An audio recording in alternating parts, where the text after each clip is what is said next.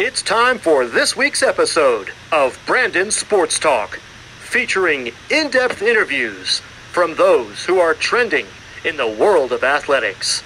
And now, here's the host of Brandon Sports Talk, Brandon Pate.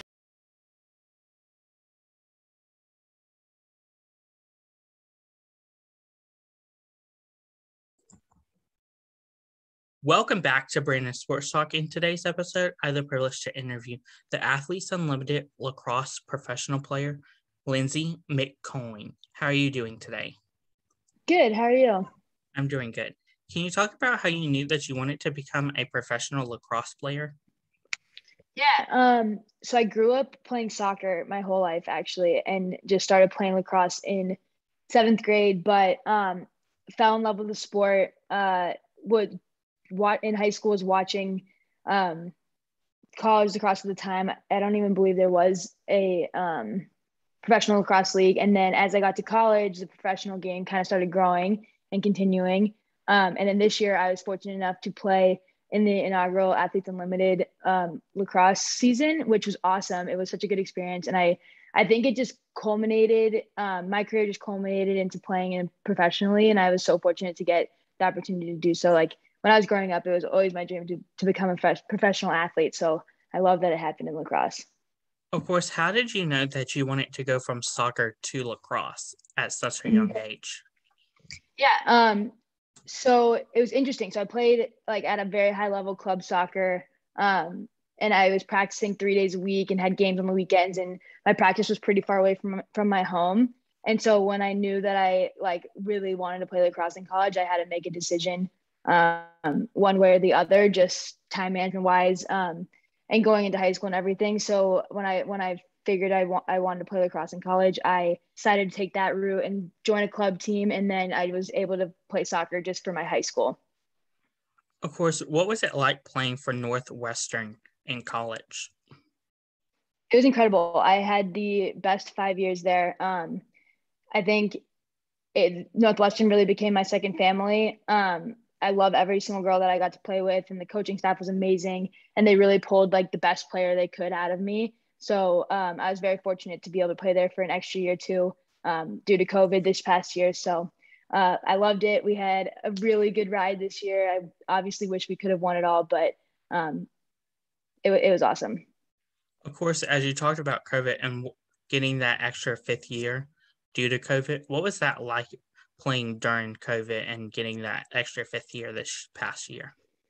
Yeah. So when our season was canceled my senior year, I like really thought my career was over. I hoped and wished that I was going to get a 5th year. And obviously the opportunity came and I accepted and went back to school. It was definitely different. Like every day you're kind of worried that something was going to happen and the season was going to get canceled.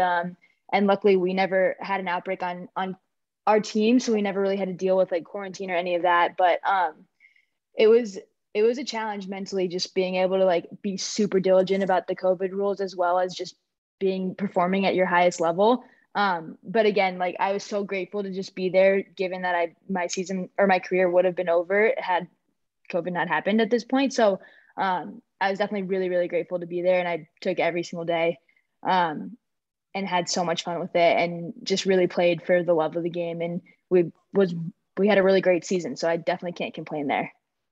What was it like putting on the Northwestern jersey? It was amazing. I mean, to go into a program that is coming off of 7 national championships, you know that something great is going to happen when you put the jersey on. And I learned that freshman year all the way up until my 5th year. Like this feeling of putting the game day jersey on never changed. It was always really exciting. I always had like nerves and butterflies, but it was a great experience. And again, every single time I put the jersey on, it was like a dream come true to be able to play at a college level. So it was amazing. What was some of the game day rituals that you had during college that transferred over to obviously now playing professionally? Yeah. So I would say, well, it kind of changed professionally because of the way that like we were in a hotel. We weren't really in our rooms or our homes or anything. But in college, my best friend and roommate would go to the field, have our pregame meal, and there'd be like an hour before we had to be back at the field. So we would run home or drive home, have a coffee, blast music, come back, get ready for the game. And at Athletes Unlimited, it was a little bit different because just the setup was different, but same thing. I would go to the field after my pregame meal, blast music, get ready, and play. And yeah, I just would listen to my own music on the way there. And then I guess music is a very big part of it. And then a pregame ritual that I did, I always wrote the same thing on my wrist. So I always had tape on my wrist and would write a little logo and note to myself. Of course, what was it like competing in the Big Ten tournament? Yeah, amazing. I mean, each year we did well. So each year we were able to play in the Big Ten tournament because only 4 teams were allowed to play up until this past 5th year. But to be able to win junior year and beat the number 1 team in the country at the time, Maryland, it was a great feeling. Like that was the first time I'd ever beaten Maryland. So it was a good time to do it, to win our first Big Ten championship. And then last year, I think it showed how hard we had worked and how diligent we were and how much we wanted it to be able to continue to win up until that point and to beat Maryland again in the finals. Like, obviously they're a great program too, and we have a rivalry. So it's a rivalry game no matter what. And then you're adding in a trophy. And so to be able to be the one to like lift it up was so much fun. What was it like for you to compete all 4 years in the NCAA tournament and then obviously go to make the appearance for the last 2 years? Yeah. It's something that not every team has the opportunity to do, and not every lacrosse player has the opportunity to do. So it's really special when you get to tournament time. It adds a whole nother layer of competitiveness and excitement to be able to play in a playoff game like that. And I mean, every year it's you win or you go home. And so as I went through my career, like made it further and further, and we made it to the Final Four twice, which is an incredible experience that I wish everyone could have because it's so much fun to play in front of such a big crowd and to be on TV and all that. So obviously, I mean, I wish we would have won one of them, which we didn't, but that's okay. The experience was, it was a great way to end my career, to be able to play in the Final Four again. Of course, ending your career, what was it like transitioning from obviously being a college athlete to now playing with Athletes Unlimited and getting drafted? Yeah. So it was super different. Like I didn't have class that I was going to. You weren't, especially with Athletes Unlimited, we weren't just on one team for the whole season. So there's a lot of transition in terms of just like figuring out how to play with everyone that I was playing with. And each week having a new team, you're getting put into a new like system kind of, whether that's offensively or defensively. But it was super exciting to be able to play with all of these girls that I had played against in college and then girls that I had watched play when I was growing up. And so to be able to play with all these people and form all these connections on and off the field was an experience that I definitely loved and really, really fortunate that I was a part of. Of course, now with Athletes Unlimited, what is it like to play with players that obviously were your rivals? Like, let's say when Taylor was with obviously Maryland, and now you get to play with Taylor instead of against her. Yeah. It was a really crazy experience. I mean, you're so used to like being against each other and not wanting to like them and like, I don't know, playing hard against them and wanting to win and being competitive. So you have to mentally shift of like, they're not the enemy. They're not my opponent anymore. They're on my team. And each week, even if you're playing against somebody, you had no idea if you were going to be on the same team the next week. So you're constantly having these like on and off field connections of trying to make sure that you are growing as a player and as a team. And so the best way to do that is to put college in the past and to play together in the now, in the present. What's it like the first time you got to put on your professional lacrosse jersey? Yeah, I mean, I said it earlier, but I always knew I wanted to be a professional athlete. So to be able to actually play in a game and become a professional athlete in lacrosse was like literally from my dreams when I was growing up. So it was surreal almost. Like you're getting paid to play the sport that you love and you're finally putting the jersey on, and it's literally a lifetime worth of hard work that's paying off, and you're playing at the absolute highest level that you could be playing at in that moment, it was really awesome. Of course, since you said you knew that you always wanted to be a professional lacrosse player, when you got to put on that jersey for the first time, what was that feeling like, knowing that obviously all your hard work now paid off to where you are now? Yeah. So I think it's special. There's only like so many, I don't even know what the stat is, but there's a very small percentage of athletes get to play at a professional level, a very small percentage gets to play at a college level.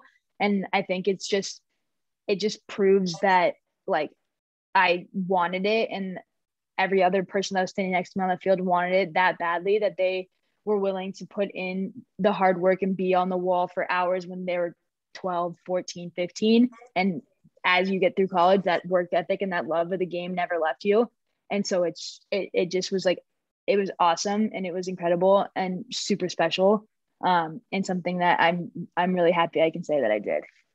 What are some of your game day routines and rituals now as a professional athlete? Mm-hmm. Yeah, so I try and do. I wake up in the morning. It depended on when our game was because we played at like 8 p.m. some days. So you're like super hyped up the entire day and you're trying to like keep it calm until you're ready to play. But wake up, we'd have like a team breakfast or a team brunch. And then I would go back to the hotel and watch the other game that played before me.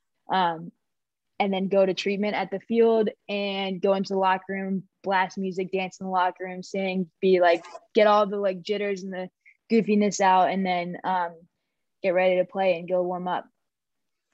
Of course, with the games, did you only play one game or did you play multiple games throughout the day? Yeah, we only played one game a day. We only played one game a day, but there's two games. There's 2 games a day, and you'd play in one each, and it was 3 days in a row. So the whole weekend you had a game every day. Of course, with having games each week, three in a week, what was that like compared to obviously in college where you had more games throughout the week? Yeah. So it's different. Like my body had to be ready to play the next day. Like I was not used to that. And in college, we would play on Thursday, Sunday. So you'd have a couple of days in between to like get like ready for the next game. But the turnaround was a lot faster in Athletes Unlimited. And so there's pros and cons of that. Like obviously I was like, oh my God, I'm exhausted, but I have to wake up in the morning and play another game. And on the flip side, like I got to wake up in the morning and play another game, right? So like I loved that if we lost, like we had an opportunity right away to go like avenge our loss. So it was definitely took some getting used to just physically and mentally of being game ready for 3 days in a row. But I think it paid off, and I think everyone got to a point where we enjoyed it. Who are some players that you look up to in the professional lacrosse? Mm-hmm. I think so in high school, I remember watching Taylor Cummings play for Maryland.